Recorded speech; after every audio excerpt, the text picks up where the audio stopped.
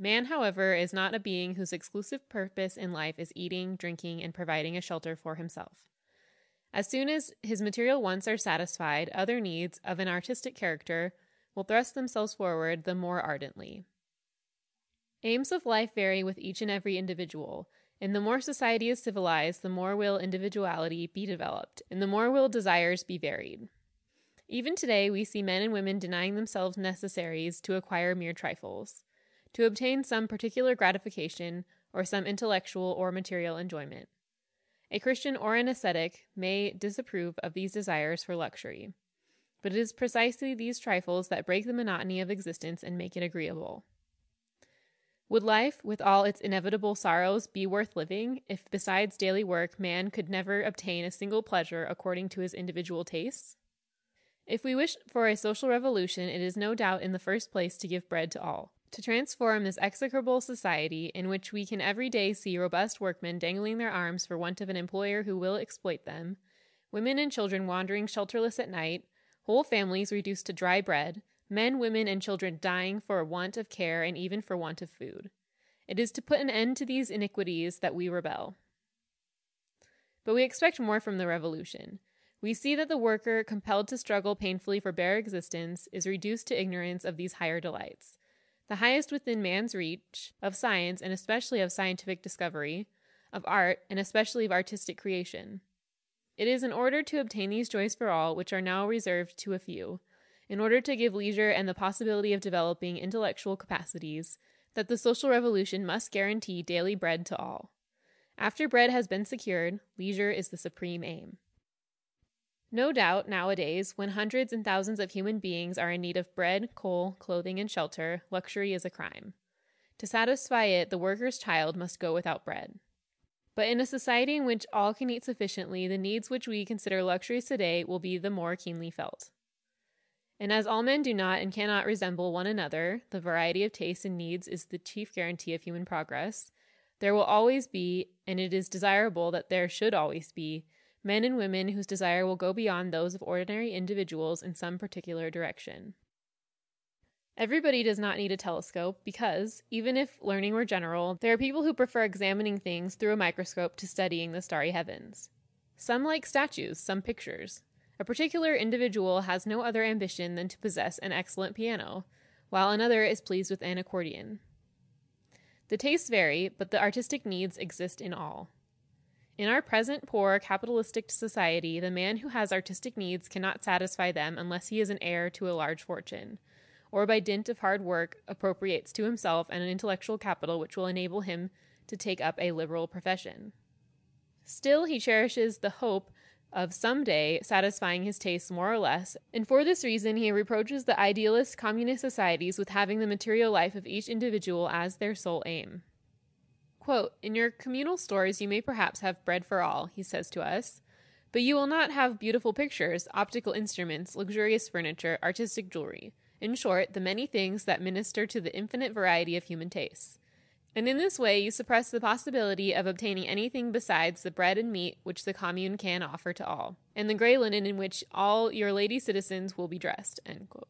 These are the objections which all communist systems have to consider, and which the founders of new societies established in American deserts never understood.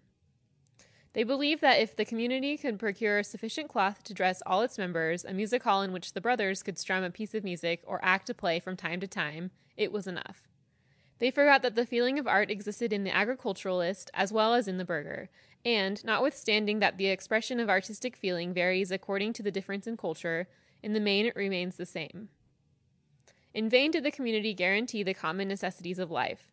In vain did it suppress all education that would tend to develop individuality. In vain did it eliminate all reading save the Bible. Individual tastes broke forth and caused general discontent. Quarrels arose when somebody proposed to buy a piano or scientific instruments, and the elements of progress flagged. The society could only exist on condition that it crushed all individual feeling, all artistic tendency, and all development. Will the anarchist commune be impelled by the same direction? Evidently not, if it understands that while it produces all that is necessary to material life, it must also strive to satisfy all manifestations of the human mind. We frankly confess that when we think of the abyss of poverty and suffering that surrounds us, when we hear the heartrending cry of the worker walking the streets begging for work, we are loth to discuss the question: how will men act in a society whose members are properly fed to satisfy certain individuals desirous of possessing a piece of Sèvres china or a velvet dress? We are tempted to answer, let us make sure of bread to begin with, we shall see to china and velvet later on. But as we recognize that man has other needs besides food, and as the strength of anarchy lies precisely in that it understands all human faculties and all passions and ignores none, we shall, in a few words, explain how man can contrive to satisfy all his intellectual and artistic needs. We have already mentioned that by working 4 or 5 hours a day till the age of 45 or 50, man could easily produce all that is necessary to guarantee comfort to society. But the day's work of a man accustomed to toil does not consist of hours. It is a 10 hours day for 300 days a year and lasts all his life. Of course, when a man is harnessed to a machine, his health is soon undermined and his intelligence is blunted. But when man has the possibility of varying occupations, and especially of alternating manual with intellectual work, he can remain occupied without fatigue, and even with pleasure, for 10 or 12 hours a day. Consequently, the man who will have done 4 or 5 hours of manual work necessary for his existence will have before him 5 or 6 hours which he will seek to employ according to his tastes. And these 5 or 6 hours a day will fully enable him to procure for himself, if he associates with others, all he wishes for, in addition to the necessaries guaranteed to all. He will discharge first his task in the field, the factory, and so on, which he owes to society as his contribution to the general production.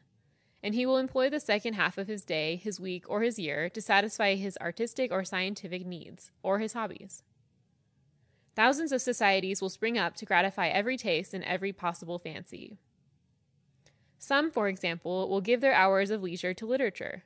They will then form groups comprising authors, compositors, printers, engravers, draftsmen, all pursuing a common aim, the propagation of ideas that are dear to them. Nowadays, an author knows that there is a beast of burden, the worker, to whom, for the sum of a few shillings a day, he can entrust the printing of his books. But he hardly cares to know what a printing office is like.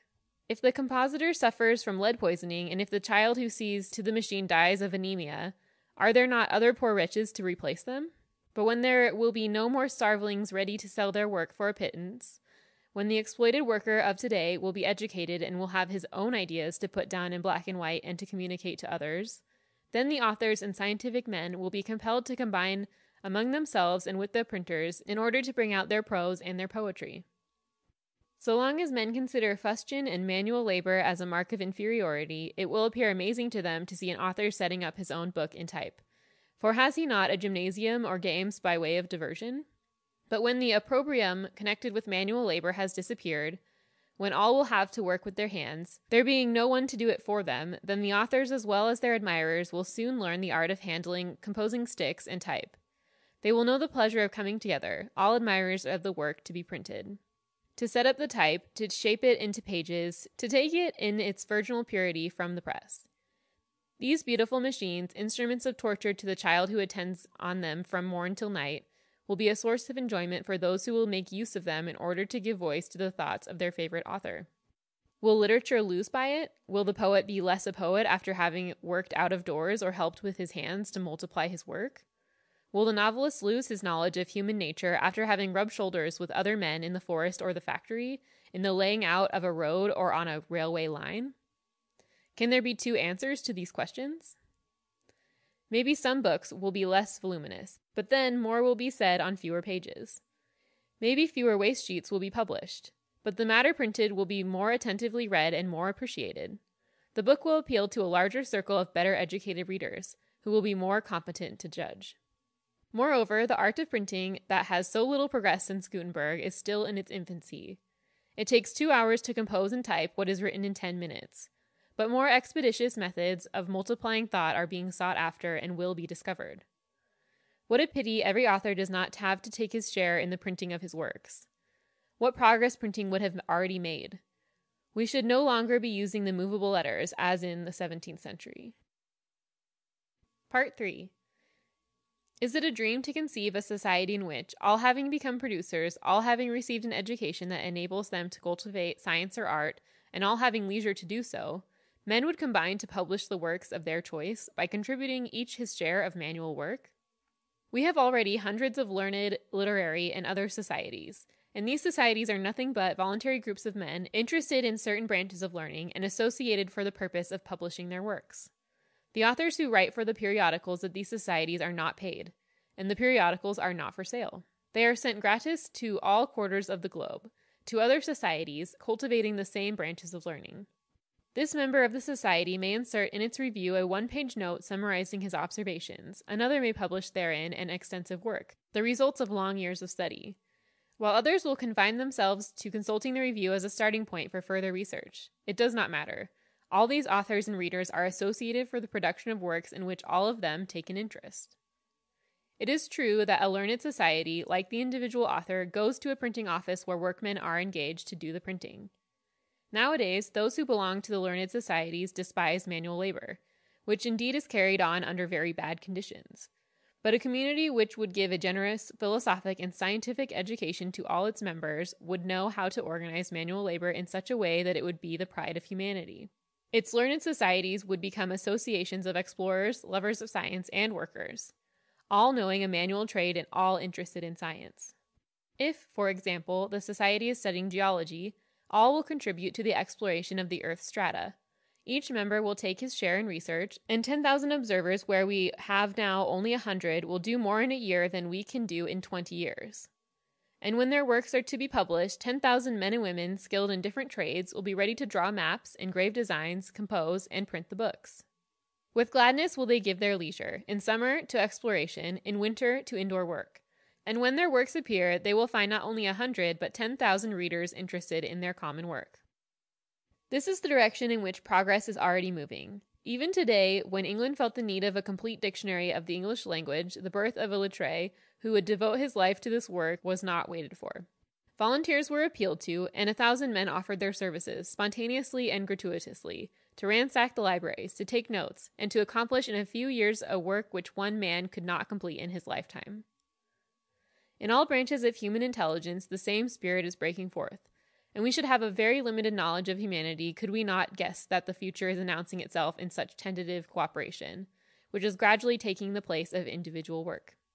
For this dictionary to be a really collective work, it would have required that many volunteer authors, printers, and printers' readers should have worked in common.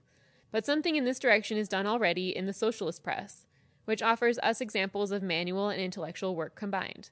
It happens in our newspapers that a socialist author composes in lead his own article. True, such attempts are rare, but they indicate in which direction evolution is going. They show the road of liberty. In future, when a man will have something useful to say, a word that goes beyond the thoughts of his century, he will not have to look for an editor who might advance the necessary capital. He will look for collaborators among those who know the printing trade and who approve the idea of his new work. Together, they will publish the new book or journal. Literature and journalism will cease to be a means of money-making and living at the cost of others. But is there anyone who knows literature and journalism from within, and who does not ardently desire that literature should at last be able to free itself from those who formerly protected it, and who now exploit it, and from the multitude which, with rare exceptions, pays it in proportion to its mediocrity, or to the ease with which it adapts itself to the bad taste of the greater number? Letters and science will only take their proper place in the work of human development when, freed from all mercenary bondage, they will be exclusively cultivated by those that love them and for those that love them. Literature, science, and art must be cultivated by free men. Only on this condition will they succeed in emancipating themselves from the yoke of the state, of capital, and of the bourgeois mediocrity which stifles them. What means has the scientist of today to make researches that interest him? Should he ask help of the state, which can only be given to one candidate in 100, and which none may obtain who does not ostensibly promise to keep to the beaten track? Let us remember how the Institute of France censured Darwin, how the Academy of St. Petersburg treated Mendeleev with contempt, and how the Royal Society of London refused to publish Joule's paper, in which he determined the mechanical equivalent of heat, finding it unscientific. It is why all great researches, all discoveries revolutionizing science, have been made outside academies and universities, either by men rich enough to remain independent like Darwin and Lyell, or by men who undermine their health by working in poverty and often in great straits, losing no end of time for want of a laboratory. and unable to procure the instruments or books necessary to continue their researches, but persevering against hope and often dying before they had reached the end in view, their name is Legion. Altogether, the system of help granted by the state is so bad that science has always endeavored to emancipate itself from it. For this very reason, there are thousands of learned societies organized and maintained by volunteers in Europe and America, some having developed to such a degree that all the resources of subventioned societies and the wealth of millionaires would not buy their treasures.